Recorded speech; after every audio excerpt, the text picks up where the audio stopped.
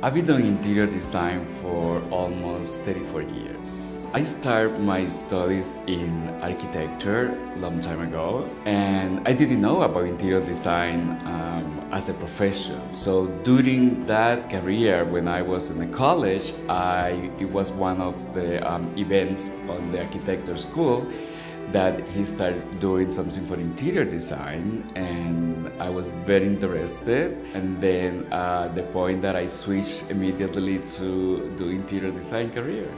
And I've been doing it since then. We are here to make reality of the dream of our customers. We are the conduct through us, they make their dreams come true. So if many of my customers, of my clients come and say, Wilfredo, I want this, it's my dream house. This is what I expect it to be. And what I do is guide them and proportion them the best, that I can do in my abilities for interior designer.